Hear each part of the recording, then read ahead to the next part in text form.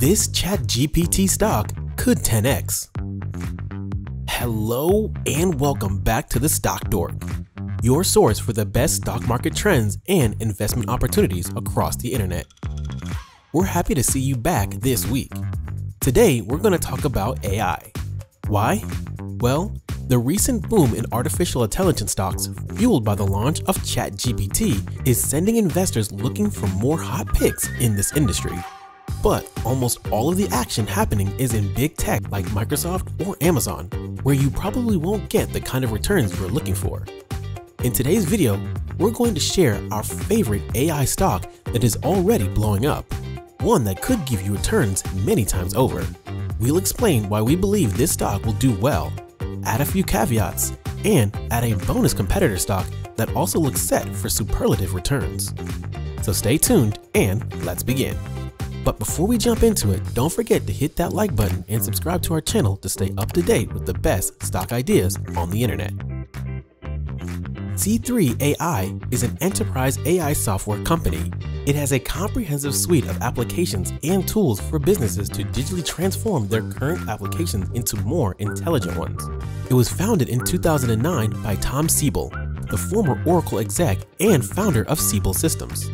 He was the brain behind ERPS, creating specialized enterprise software applications tailored for marketing, sales, and customer service in the 90s. Its solutions are currently used in large industries such as energy, manufacturing, healthcare, financial services, and government.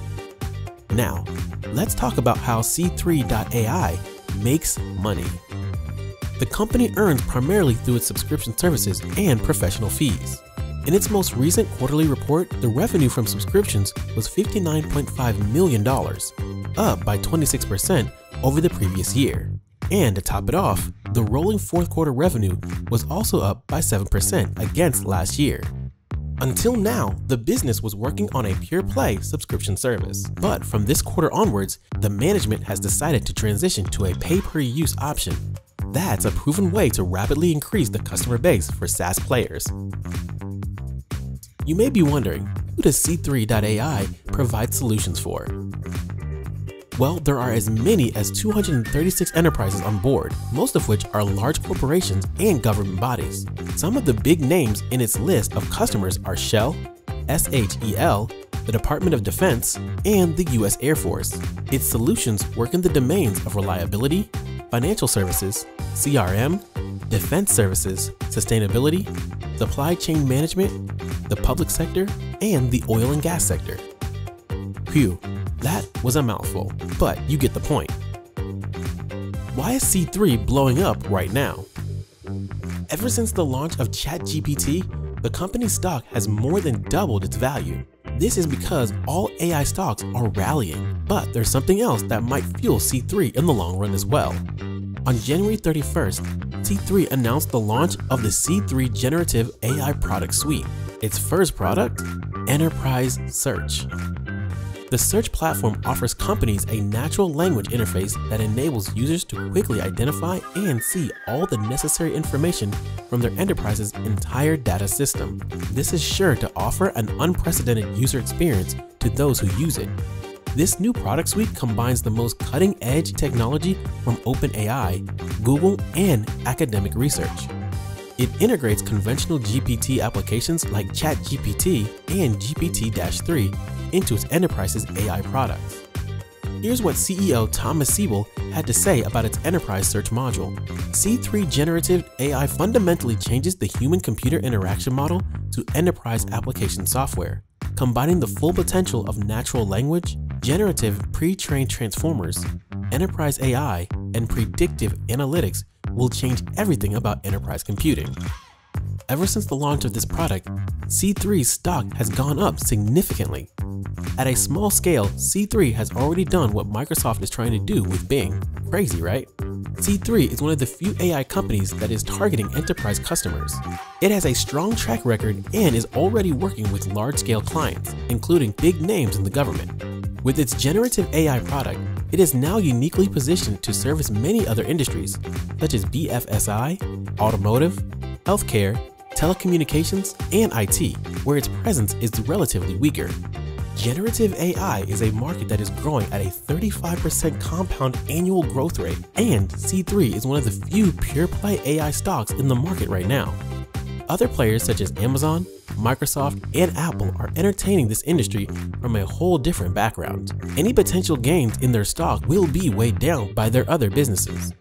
Its smaller size means that C3 can deploy new AI technologies rapidly and keep up with the fast-changing landscape of generative AI.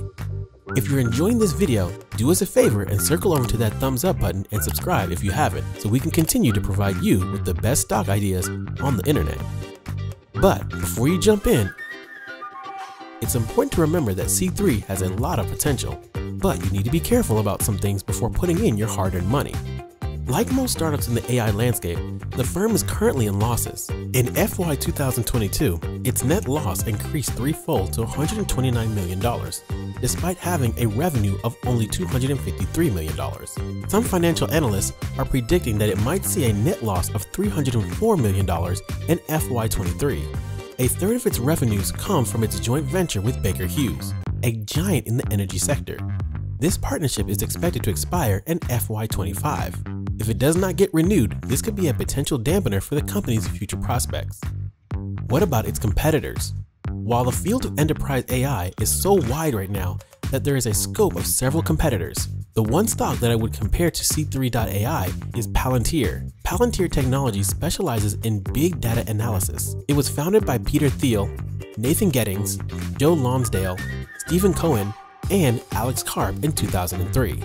It has three big data platforms in its kitty: Gotham, designed for government agencies; Foundry, which serves enterprise customers in energy, financial, industrial, and aerospace; and Apollo, which is the operating system behind all three.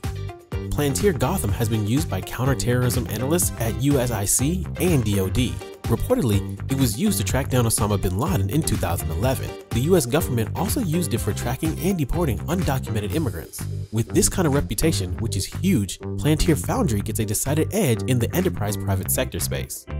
Palantir's revenue rose by 41% in 2021, and its expected growth in 2022 is 23%. However, the business does not have any offerings in generative AI, which is the most happening tech right now.